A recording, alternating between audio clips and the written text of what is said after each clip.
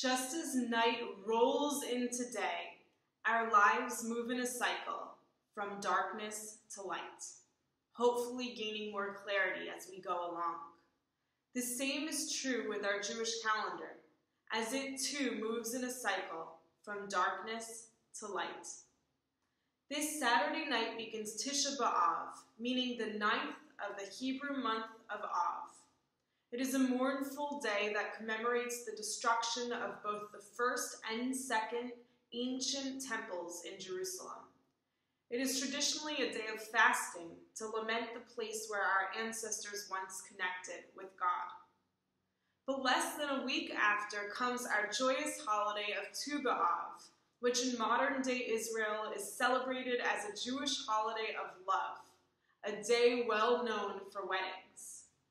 Here at CBI, we will be celebrating on August 16th at our Back to Shul Shabbat service by offering a renewal of wedding vows on our bima for anyone who would like. We see that our calendar brings us from darkness and destruction to light and love. Unfortunately, this past week, we experienced a lot of that darkness.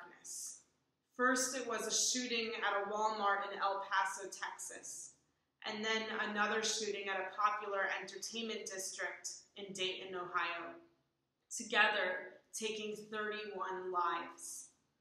When will it be enough? As we look to the future, only through both prayer and action can we bring about a time of change, and can we ensure that this violence ends. Just as night rolls into day, our lives move in a cycle from darkness to light. Let us be a part of bringing that light into the world.